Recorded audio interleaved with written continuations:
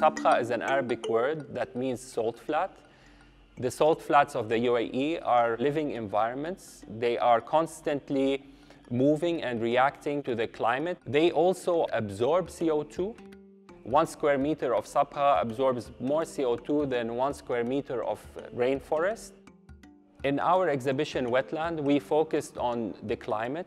Today, cement is 8% of global CO2 emission. It is a very serious problem that we have to address.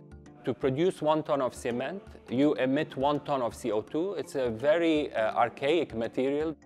If it was discovered or invented today, it would not be approved because the amount of CO2 that is emitted is just merely unacceptable. In order to find a new binder that can replace the lime in Portland cement, we started looking at the geography of the UAE and discovered the sabkhas. We realized that sabkha could be used to create architecture, but we did not at all want to promote the extraction of sabkhas. Hence, we started questioning where could we source magnesium oxide from other than the natural geography. We started turning towards industrial waste. This exhibition is a collaboration between us and Tokyo University, 2 laboratories, Sato-san's laboratory as well as Obuchi-san's laboratory, as well as a collaboration with New York University, Abu Dhabi, specifically the Amber Lab, and a collaboration with the American University of Sharjah, the biochemistry laboratories. In the exhibition, you see 3 large format pictures of sabkhas that are taken by Farah Al Qasimi. The photos of Farah clearly capture this tension between industrialization, modernity, landscape, and nature. You can see the struggle that nature goes through to sustain itself with the need of countries to develop and build.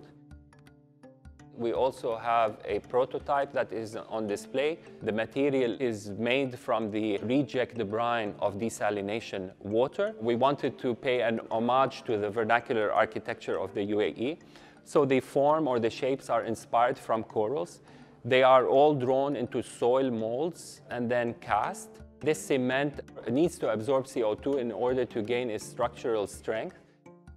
We've also on display sabkha pieces that we've gathered from the local landscape and geography of the UAE, as well as some studies of different materials and cement experiments that we did in our laboratories in Dubai. It's important that architects of the 21st century start to re-question their roles and responsibilities.